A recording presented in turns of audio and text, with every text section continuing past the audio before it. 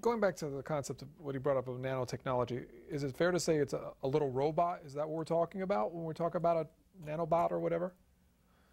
Nanotechnology is being able to design technology where the key features are a few nanometers, or at least less than 100 nanometers in scale. So electronics has already actually passed that threshold.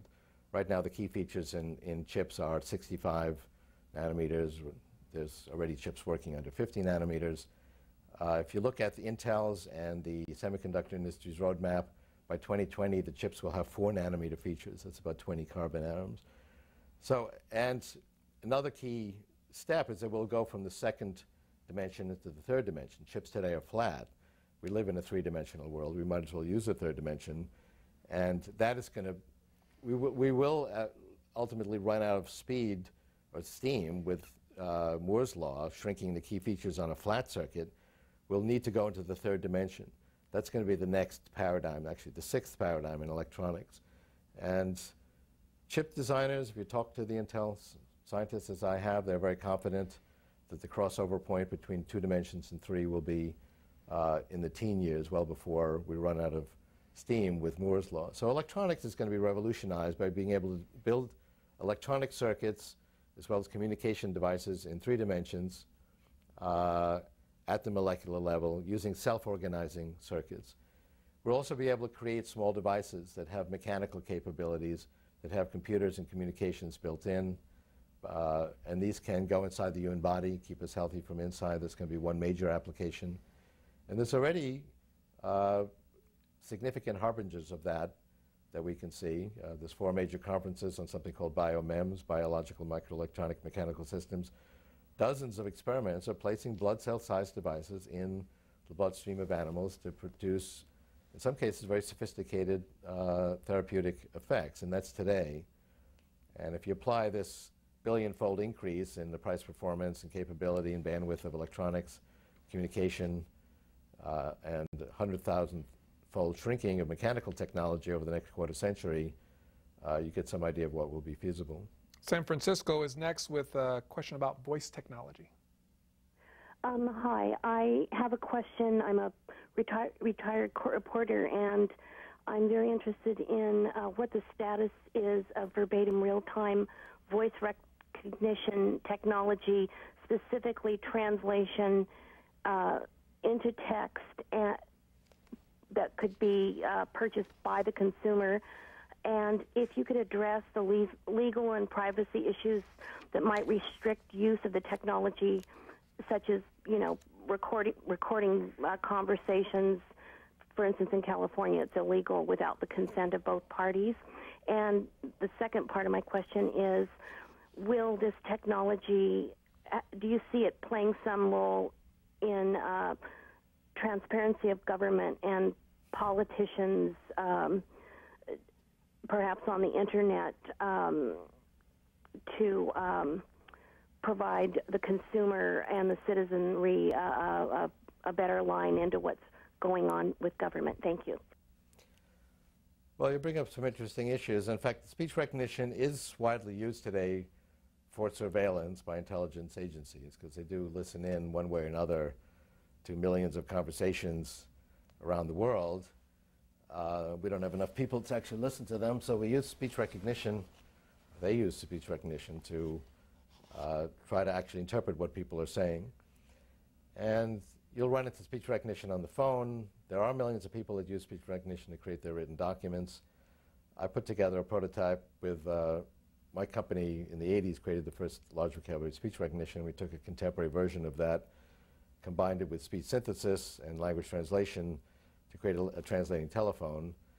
And actually, we have a demonstration of that, available for our viewers. One of my companies, we developed the first text-to-speech synthesis. That was the company that developed the first reading machine. This was in the 70s. And another company that I started developed the first large vocabulary speech recognition that was actually commercially marketed. And I put those two together with some contemporary language translation software and created a translating telephone. And I've actually used this to communicate with people in other countries. And this will be a routine service of your cell phone in a few years, early in the next decade. This is a demonstration. comma. Dies ist eine Demonstration Of a prototype of a quote translating end quote telephone. Period. von einem Prototyp eines übersetzenden Telefons. Within a few years, comma, Innerhalb einiger Jahre we will be able to talk to anyone, comma, wir werden fähig sein, zu jemandem zu reden, regardless of their language. Period.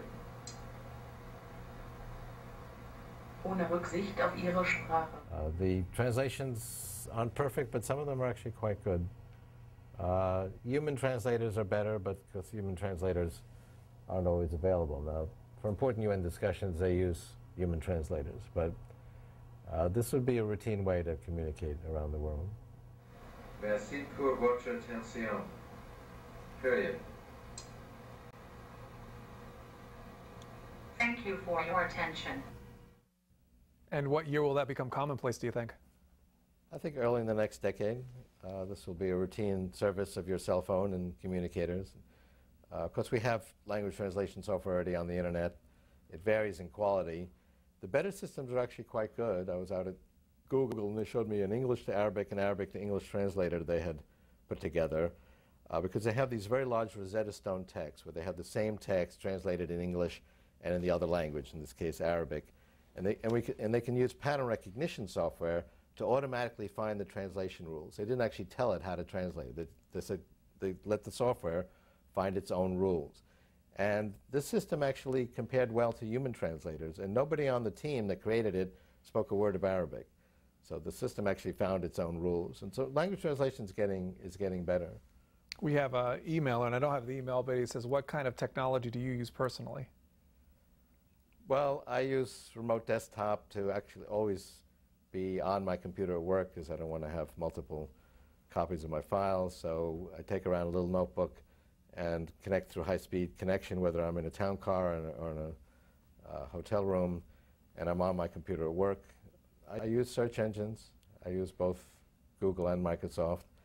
And I use pretty routine technologies, different databases, nothing too exotic, but actually have one interesting technology that's a virtual reality technology, enables me to be at another venue in 3D. And a third of my speeches actually give using this virtual reality technology. It's called Teleportech. And I appear at the venue in 3 dimensions, life size. I can move around. As I move around, the audience sees the local background behind me, so it looks like I'm there. And it's pretty convincing. One guy actually walked up to me to give me a question on a piece of paper. And I'm actually the only speaker in the world that has one in my office, because I get invited to give speeches in Asia and Europe and Australia, and I can't always go there. And this is expensive technology today. We have to send a technician with the other half of the equipment to the venue and set up communication lines. This will actually be routine, ubiquitous technology early in the next decade. We'll have images written directly to our retina from our eyeglasses. They'll be able to create virtual reality environments, either overlaying real reality, so I'll have pop-up displays. When I see you, there'll be a little pop-up saying, reminding me it's your birthday next Tuesday, or reminding me what your name is, or reminding me where a building is that I'm looking for, or completely overtake the visual field of view and create a virtual reality environment so you and I could meet in a virtual Cancun beach, even if we're hundreds of miles apart, and we'll feel just like we're there. This will actually be routine technology in the second decade of this.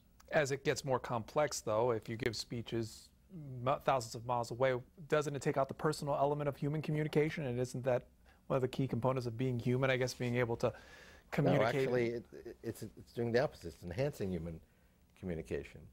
Because I can communicate. I mean, they see me in real time. It's not recorded. It's real time. I see the audience. I can establish eye contact, like I'm doing now. I can point at people, and the technology actually works correctly. And this is how this future virtual reality technology will work also. But we have early versions of that already. I mean, the telephone was the first virtual reality technology that enabled you to be with someone else, just as if you were together, even if you're hundreds of miles apart, and that had never happened before in human history. And that's actually how they saw it. I mean, before that, you had to actually get together to talk to someone. And those are not virtual. I mean, the word virtual is unfortunate, as if these aren't real conversations. You can't say, well, that wasn't a real agreement I made. That was in the virtual reality environment called the telephone. No, I mean, those are real conversations between real people communicating.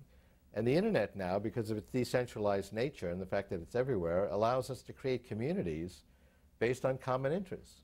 So if someone has, let's say, a chronic disease, they can create communities of other people and gather information and stay abreast of that condition around the world, or any subject, whether it's, you know, collecting cat figurines, which I do.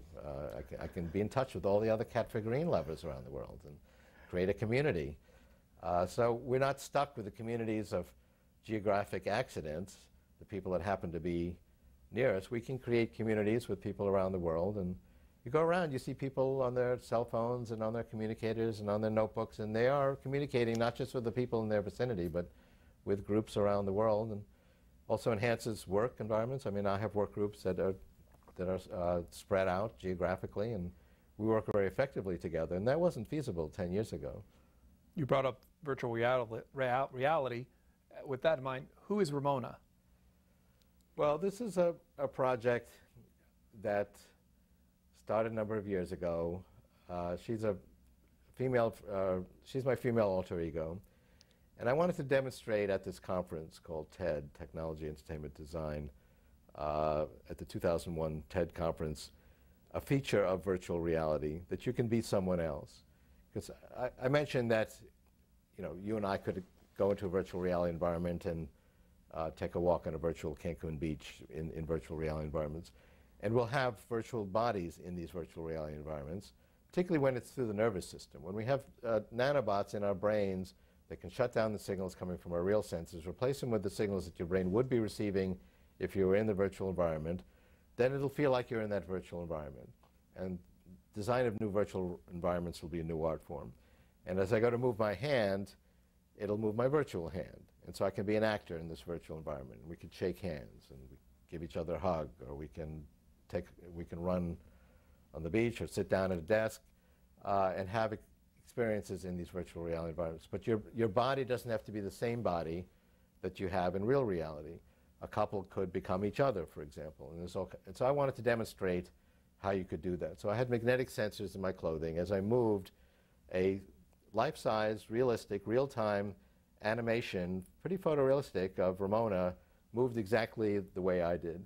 My voice was changed into her voice using some other computer technology, and that drove her lips. And so it looked like she was giving the presentation, but I was actually being transformed into her. And the audience could see me and her.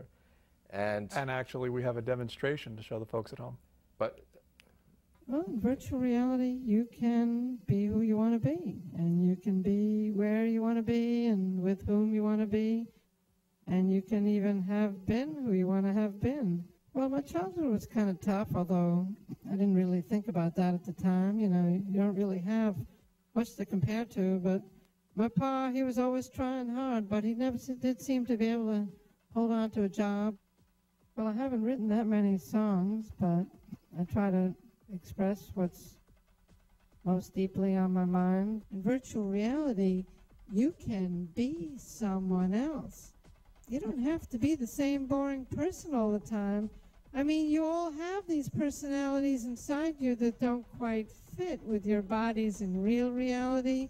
So basically, most people just, like, kill them all off. Some people don't actually keep any of their personalities, which reminds me of some of my old boyfriends, but that's another story. Mr. Kurzweil.